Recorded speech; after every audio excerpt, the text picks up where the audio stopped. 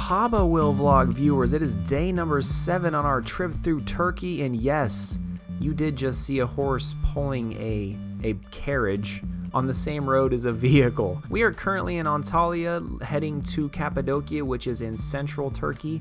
On our way to Cappadocia, we had a few stops. The first one was here at this fruit stand, and as you can see a lot of bananas and some oranges, and you'll see this sort of brown stuff on the ground. There is a lot of fruits and vegetables that are grown in Turkey, and I'm going to let our tour guide kind of talk about what this brown stuff is. I'll show you what is this. Okay, ladies and gentlemen. Please have a, this is a carob. You know, carob is an artificial chocolate. It's the main substance of Coca-Cola. But what's really special about this, each seed, it doesn't matter big or small, each seed has got an identical weight, 0.04 gram each. So the word in English, gold, you know, the carrot, comes from this.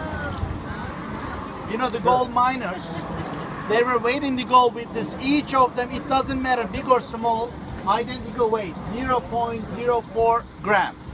Alright, the next stop on our way to Cappadocia was at this building. This is a Caravanserai, and I had to put the spelling up there for you. I forgot to mention, while we're traveling to Cappadocia, we are on the famed Silk Road, and on this road there are a lot of these caravanserais. Essentially, these were hotels, I guess would be the best way to put it. It was a place where travelers could come in on their way to, you know, the Silk Road is a major trade route, so on their way to whatever city they were headed to, they could stop, and they built these like every 10 miles, and they could rest for the night, and this area actually is where they would rest their camels at. It's also a place where they could trade some of their wares because there was a lot of other people here, and having them every 10 miles also made it a little safer for them because obviously the risk of getting robbed increases when you're traveling on a camel and you have a bunch of goods. So this is a caravanserai. There's actually quite a few of them in Turkey and in Iran and Syria. There's a bunch in the Middle East, especially along the Silk Road.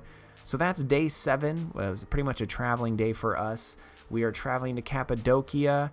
This is a caravanserai and a fruit stand. I hope you all enjoyed it, and we'll see you next time.